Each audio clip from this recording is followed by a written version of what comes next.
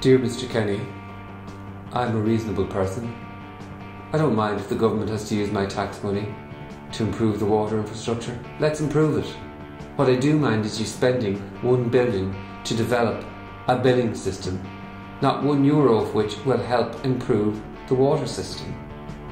From the cost of the actual meter to the cost of the man, the cost of the van and the cost of the equipment and time it will take to install it for one household, and then repeating that 1.65 million times all over the country would cost nearly €1 billion.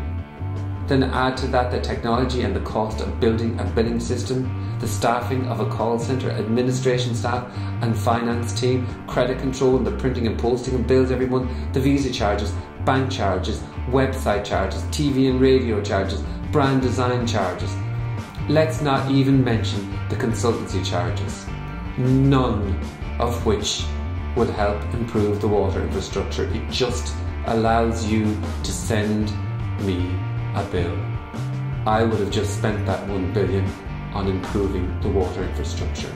You created Uisce as a separate entity so that it could attract funding so that they could improve the water infrastructure. Funding equals a loan, which, as you know, is more debt. This debt is likely to come from foreign private investment. So now you have created a hugely indebted company with a massive cost structure that has massive debt to repay. We both know that you will have to increase the bill charges to cover all of these costs. Either that or your plan is to give shares and therefore ownership in this new company in return for funding. Either way, it is very, very possible that a minister would suggest privatising Uisce or selling it because it would become such a drain on the exchequer.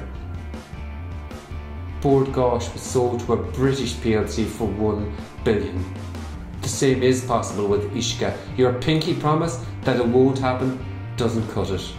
Water is too important.